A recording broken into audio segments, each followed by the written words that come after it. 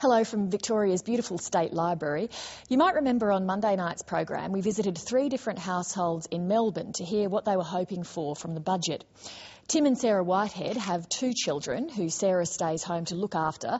They're worried about cost of living pressures.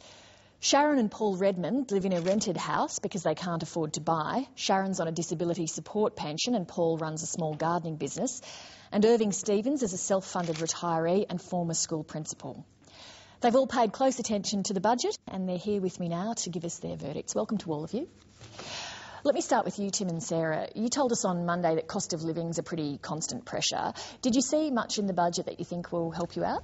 There were a few carrots, but the main impact of the budget seems to be that the government has decided to freeze the family tax benefit, which is netting them $2 billion over the next 4 years.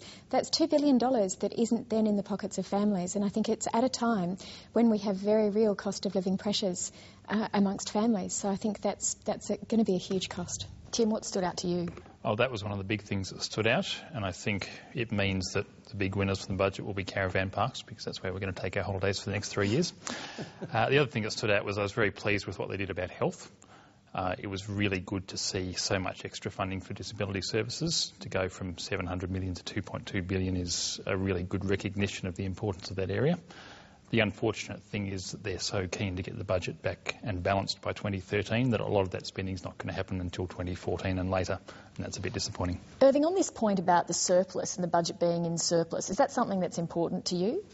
Yes, I believe so, but I suspect it's better for the budget to go into deficit on occasions when it can provide the necessary additional social services. So what did you think overall of the budget this year? I'm relatively pleased about it. I think it's tried to develop an environment of a healthy economic environment, which is good for business, good for profits, good for superannuation, good for returns to self-funded retirees. A pretty selfish approach, I know, but that's the reality of it. So overall, when you look at it, does it make you better off, worse off, about the same? Oh, I'm glad you gave me the other alternative. About the same, reasonably comfortable, I suggest. Okay. Sharon, Tim mentioned before extra funding for disabilities. How does the budget affect you? I don't think it affects me at all. There has been no change. If I was to go to work 2 or 3 days a week, I would be at a disadvantage. It would cost me more in medications, and I wouldn't be able to make any headway. There's also been a lot of funding dropped off if you want to become a leader or have a voice as a person with a disability. You're really at the mercy of the bureaucrats. You can take a job in a supermarket or do a low-level job, but there is nothing there for moving ahead. Well, one of the things that the Treasurer was emphasising is that he wants to try to get all sorts of people back into work, and you've told us that you're very keen to get into work. Do you see nothing in the budget that you think is going to help you be able to do that? No, if I'd like to get ahead and have a career, I don't see anything there that can assist me. Paul, what about you with your small business? Did the budget deliver anything for you? Very little. I don't think things have changed much at all. There's a $5,000 help pre-tax for assets, so if you want to get into new assets, there's a little bit of help there.